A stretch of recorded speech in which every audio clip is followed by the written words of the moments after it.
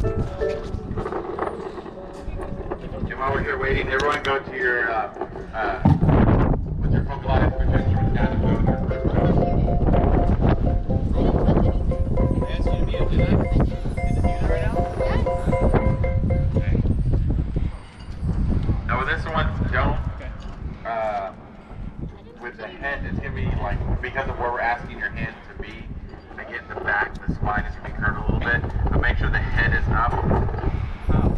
Like, it should be looking like your eyes should be neutral inside your head, and then you should be looking maybe about 3 feet in front of you so that the plume is up at a 45 degree. Okay, you're going to be looking down at the ground, maybe about 3 feet in front. Okay, that's like 2 steps. And that'll be it. It's not going to stay.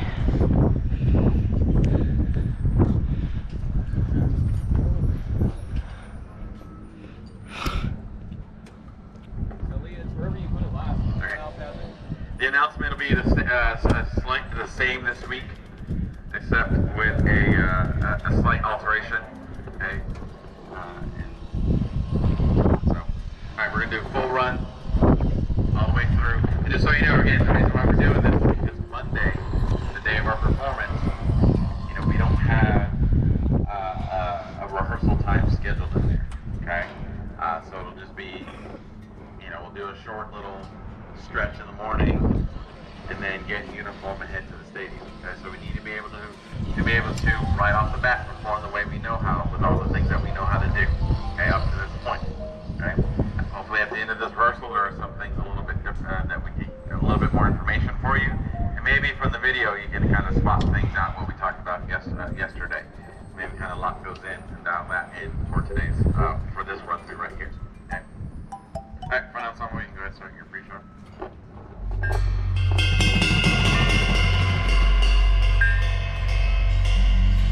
The next band from the 6A State Marching Contest Prelims, Katy, Texas, Tompkins High School Marching Band, performing their program selection right now.